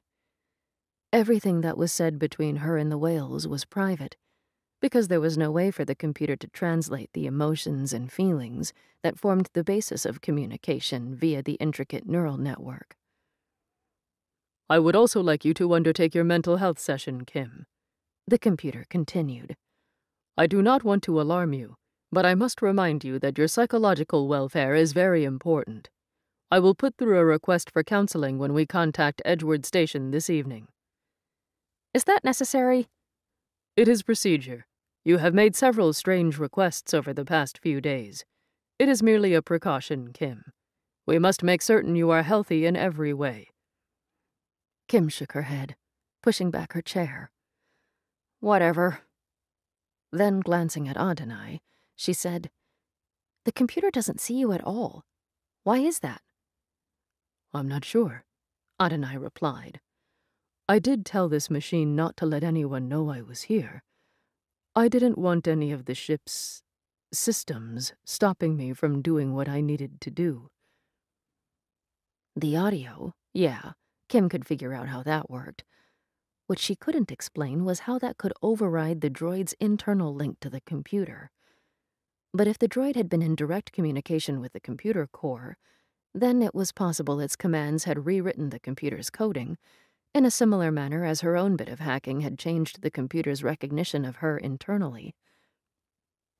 I have to go and do my job, or the computer will completely freak out, and I'll be in major trouble. I don't know what to do with you. I could accompany you. Help you.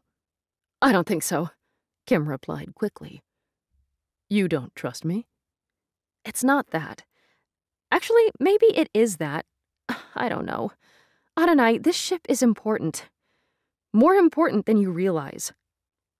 She stopped herself short of saying anything more. The computer was still listening, after all.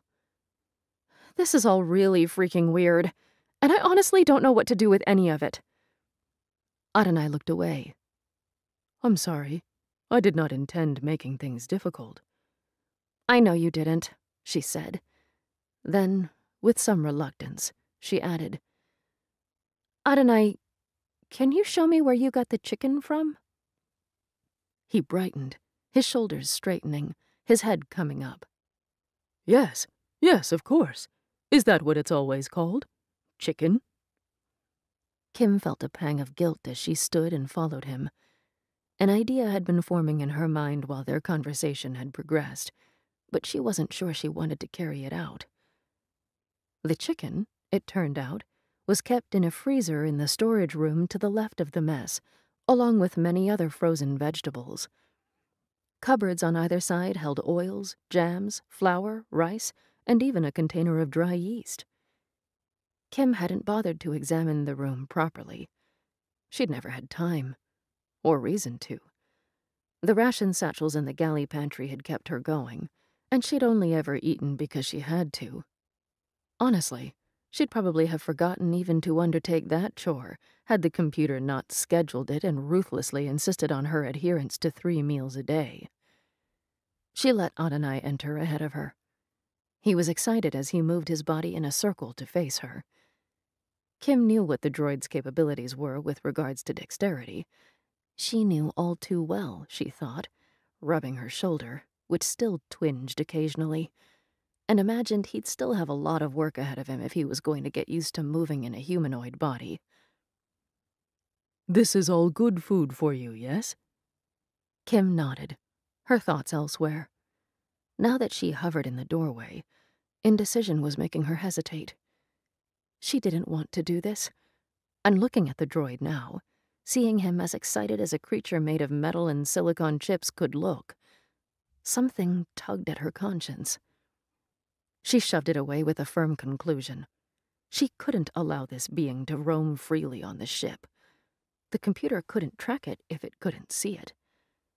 Supposing Adonai was the benign being he claimed to be, he might still blunder into Deck 15 and mess with the engines, or Deck 1 and damage the communications equipment without even knowing what he was doing.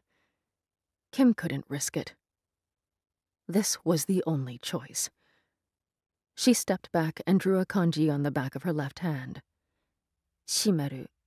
Close, although, actually, the meaning was closer to obstruct. With a beep, the ship sent up a shimmering wall of blue energy from the floor to the top of the door. She saw it ripple into place against each of the jambs. Adonai stopped moving. Was he startled? Afraid? Angry? She couldn't tell from his blank metal expression. "I'm sorry," she said. His shoulders slumped. "I have to keep the ship safe, and I can't have you wandering around." She searched for explanations that would soften this, then wondered why she was bothering. For God's sake, she wasn't here to assuage his feelings. He was an intruder, and whether he was the real Adonai or not, she had to remember that. "It's been 11 hours, Kim. I've been in other places on this ship during that time without you knowing." Was that a hint of accusation in his voice? Kim stopped still. 11 hours? "Yes." He stood there, his metallic body ramrod straight, his golden eyes blazing unblinkingly. Kim swallowed. "Adonai, I'm sorry. You can't leave this room. Not yet. I have to think about this. I have to—" A heartbeat passed, then another. He nodded once, slowly. "Yes, Kim. I understand." The force fields on each room were designed to be activated in case of hull breaches. They met any force with an equal and opposite reaction. This was military tech. A nuclear explosion would not cause one to collapse unless the generator itself was damaged, and that was located deep inside Deck 15. There would be no breaking through it, not even with a tech droid's strong hands.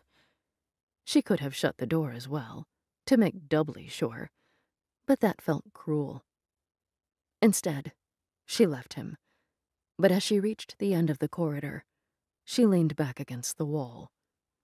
Her belly full, her mind racing, she counted her breaths up to 10, then 20. And still, her sense of unease grew. Chapter 5.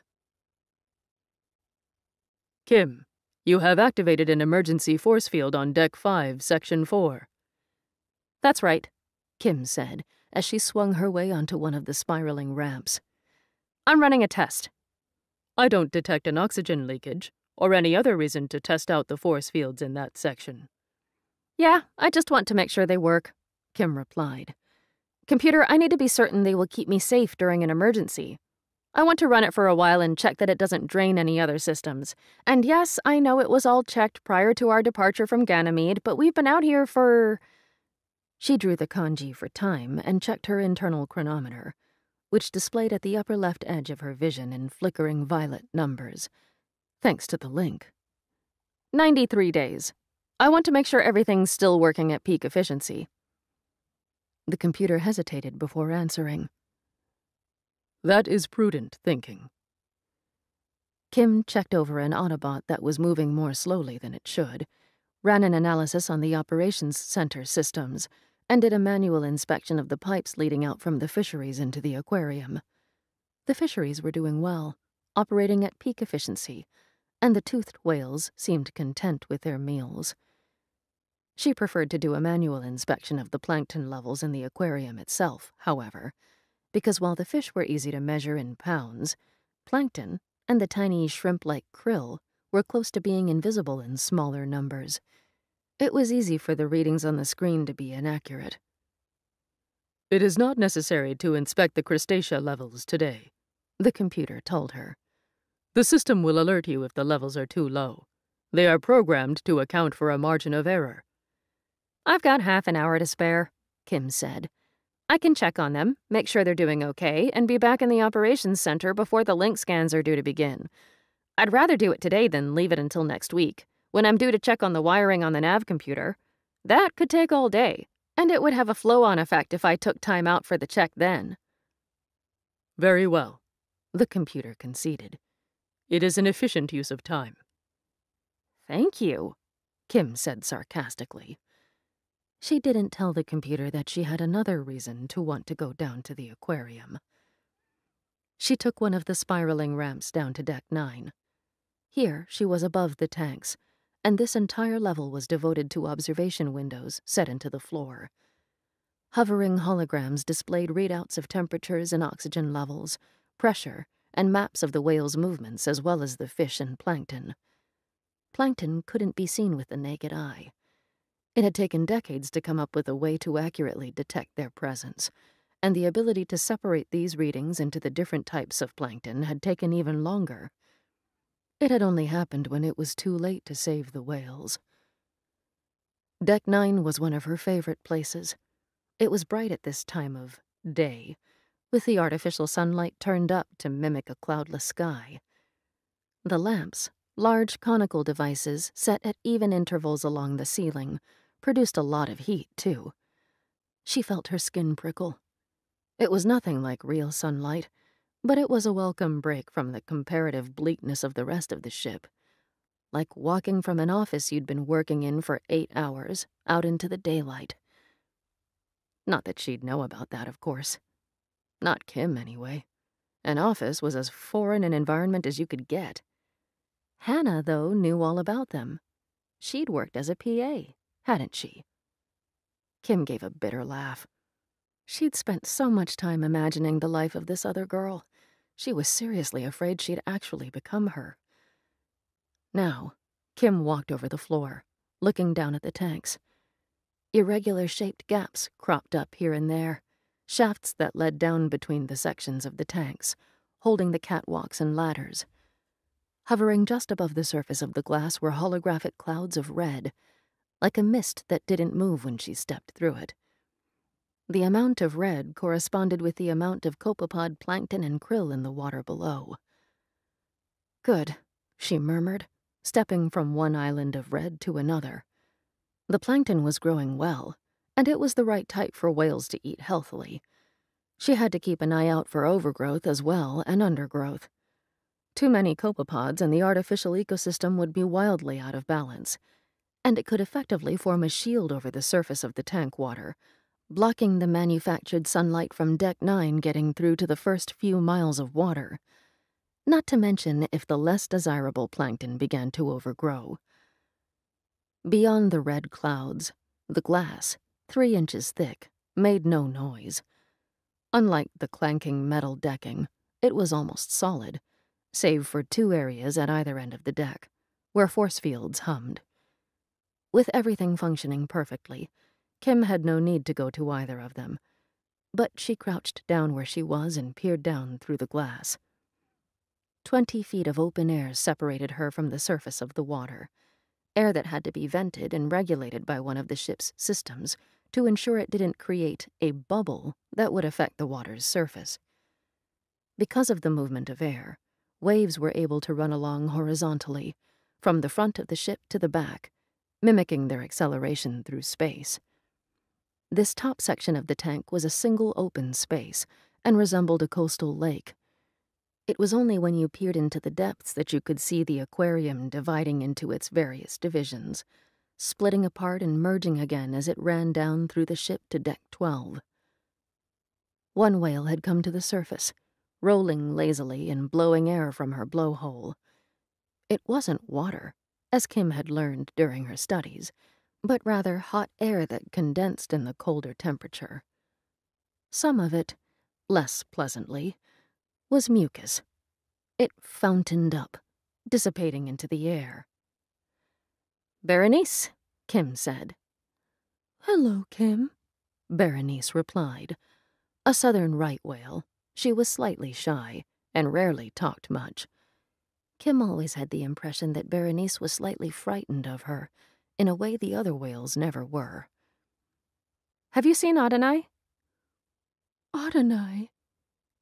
She could feel Berenice thinking this over, but before her thoughts reached a conclusion, she said, suddenly and slightly aggressively, "What strange names you give us." Kim was taken aback, and Berenice must have felt it. "You can't pronounce our true names. At least, you know them, as you know our thoughts and feelings, but they have no real translation in your mind, do they?" "No," Kim said, feeling slightly unsure. This was the most Berenice had ever spoken to her at one time. "But the other names, the ones Dr. Jin labeled you with back in Yokohama, aren't names at all. They're numbers." "You didn't change Sekiksekyus?" The word itself was untranslatable, even through the link.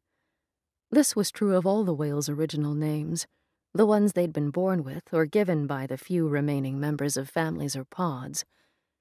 Before being altered with human DNA, the whale's language was not something humans could understand or imitate.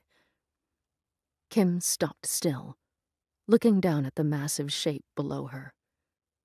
Of all the whales, only 5 species had companions of the same species, and Berenice was one of the lucky ones. 4 southern right whales were in the aquarium. Kim could differentiate them, but only by using the link. Visually, they looked much the same. Rubbery, blue-black skin, growths of white on their heads like knobby lace hats. The link was etched onto her head, a golden spider's web. Berenice gave a soft sound of irritation at Kim's lack of understanding. 15. You call him 15. "Oh," Kim said faintly. "Well, yes. He's kind of... I didn't know what to call him. He didn't want to help come up with a name I could hold onto in the link, either. Not the way you did." She tried to remind Berenice that she'd been complicit in the naming. If she disagreed, Kim could have chosen something else. Or perhaps she'd have been better off sticking with her number. Is that what you think? Kim crouched down.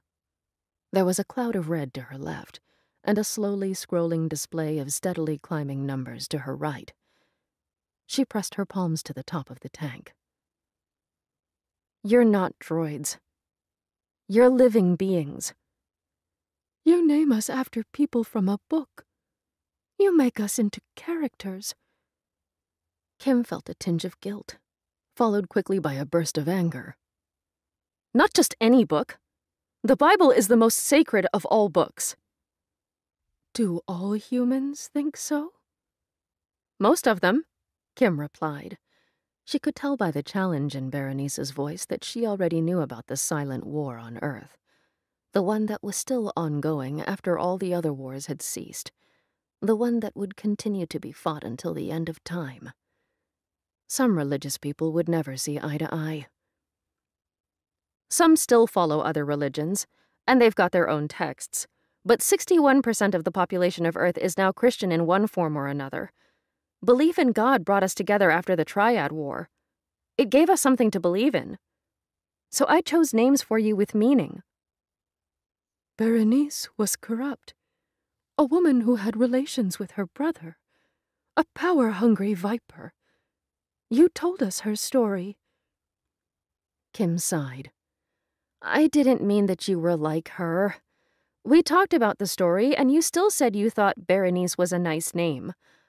I didn't make you choose it. I wanted to know you as friends." We're not friends, Berenice retorted. There was so much strength to the statement that Kim lifted her hands. The feeling of rejection stung through her like a physical slap. She knew most of it was coming from the link. Mental, not corporeal. But in some ways that made it worse.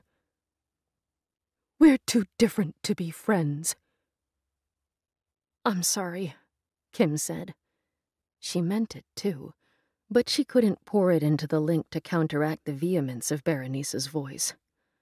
The neural connection didn't work that way. Berenice hovered there for a moment, then, without another word, dived into the deep.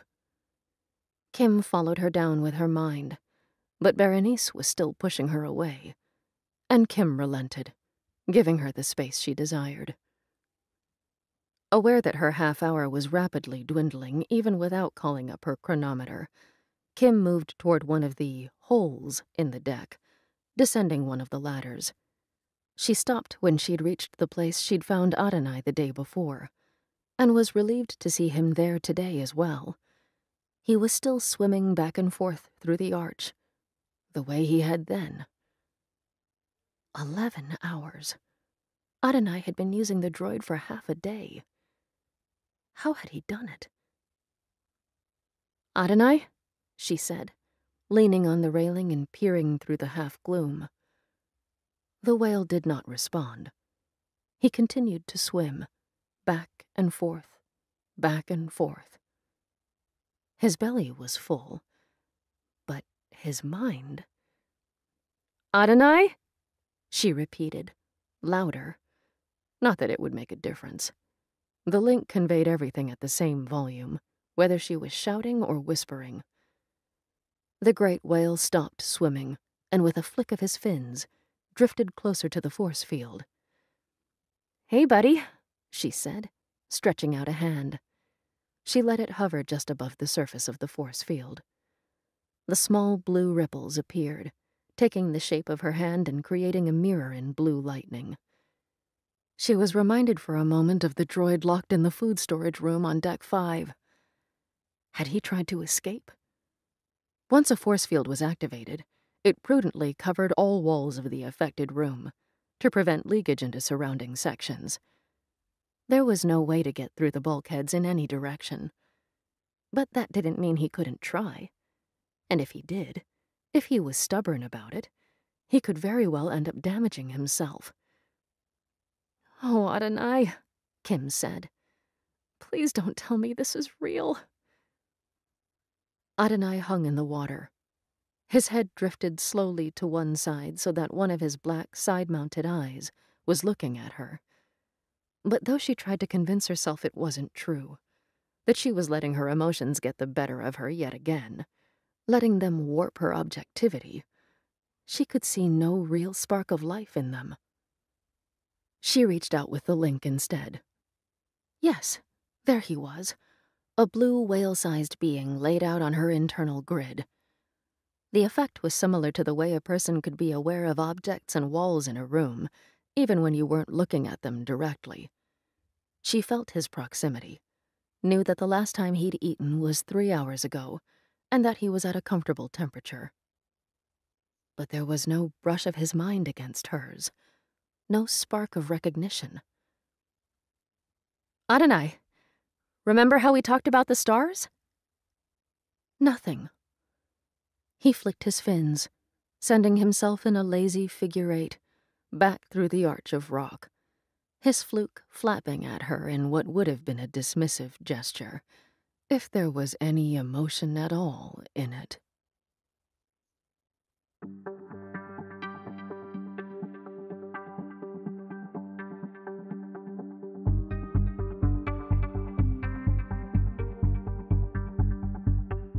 Whoa.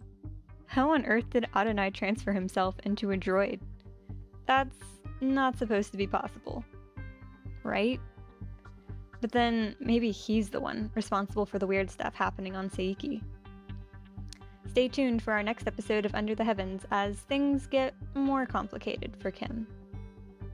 So, don't forget to subscribe to CamCat Unwrapped. Tune in to hear all of our audiobooks as we release them right here on CamCat Unwrapped as serialized podcasts.